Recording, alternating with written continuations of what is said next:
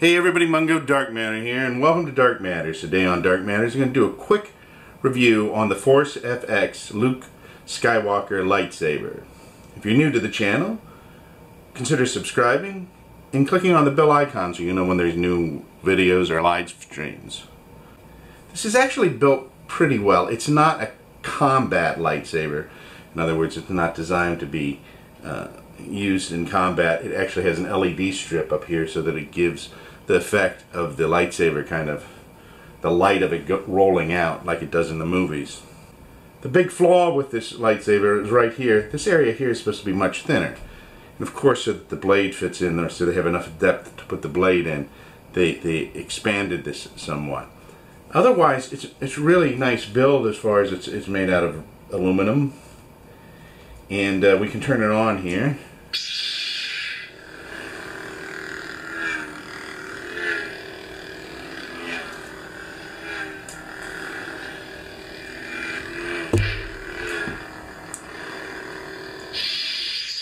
So it's a nice green light, and as I said, the light kind of rolls down because it has LEDs throughout the tube to give the effect of the blade lengthening or rolling out of the lightsaber.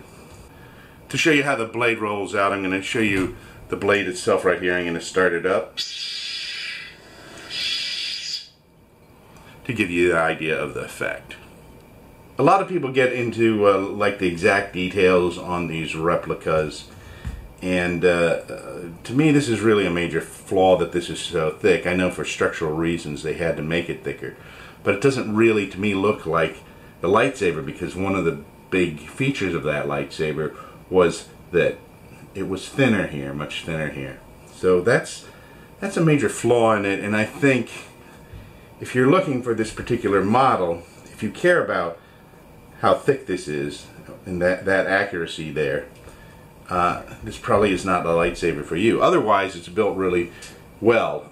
If you just want a lightsaber, it's a nice lightsaber, really. Once again, as I said, it's not combat. In order to make it a combat lightsaber, you'd have to convert it. I'm Mungo Dark Matter, and this has been Dark Matters. And may the Force be with you.